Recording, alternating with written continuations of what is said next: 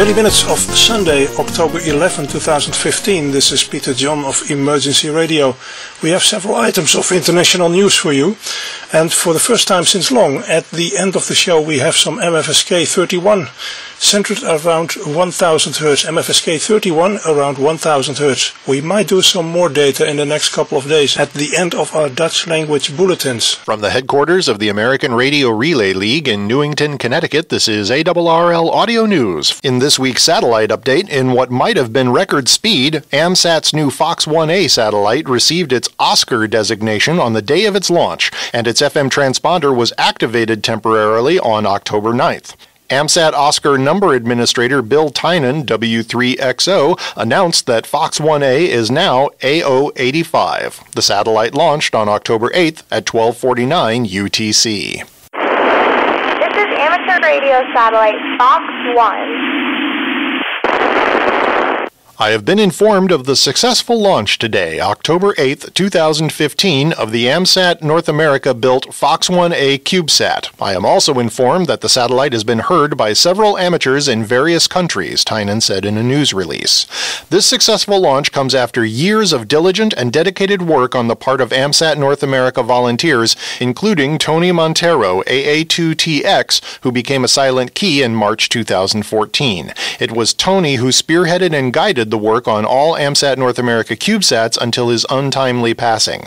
Thus, it is only fitting that this spacecraft be dedicated to his memory. As Tynan noted, Jerry Buxton, N0JY, took over Montero's post of AMSAT North America Vice President for Engineering and successfully completed the project through its preparation for launch. All of those who had a part in designing, constructing, and testing Fox 1A and its various subsystems are to be congratulated for jobs well done, Tynan said. Telemetry and a distinctive voice ID from the new CubeSat have been heard around the world, and satellite aficionados in the U.S. such as Clayton Coleman, W5PFG, wasted no time in making QSOs during a transponder testing phase in the early morning hours of October 9th. KC4LE.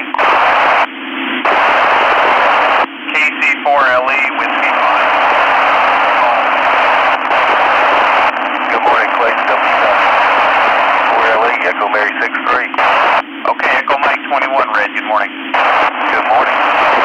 Fox 1A telemetry reports, raw and decoded, are now available on the AMSAT website. The Fox Telem software is available via the AMSAT website as well. This was a great day for AMSAT and for satellite operators around the world, Patrick Stoddard, WD9EWK, posted to the AMSAT Reflector. Almost 6 years to the day the AMSAT Fox project was unveiled at the 2009 AMSAT Space Symposium in Baltimore, we now have the first of a series of Fox 1 satellites in orbit. Congratulations to all who have had a hand in building and launching Fox 1A today, and thanks to everyone who has supported the Fox project over the past 6 years. AMSAT has produced a free commemorative issue of the AMSAT Journal that highlights the Fox 1A launch success, which is available at amsat.org. Hello, this is Bob McCready, G0FGX, with the TX Talk podcast of the GB2RS News from the Radio Society of Great Britain. Ofcom has agreed that full licence holders, including those with club or reciprocal licences, may continue to have temporary access to 146 to 147 MHz for a further 12 months when the existing NOVs expire on the 31st of October. A new NOV must be applied for via the RSGB website. One change on the new NOV is that the exclusion of certain NGR squares is no longer an explicit restriction. Details on the latest 2015-2016 version can be found on the RSGB website.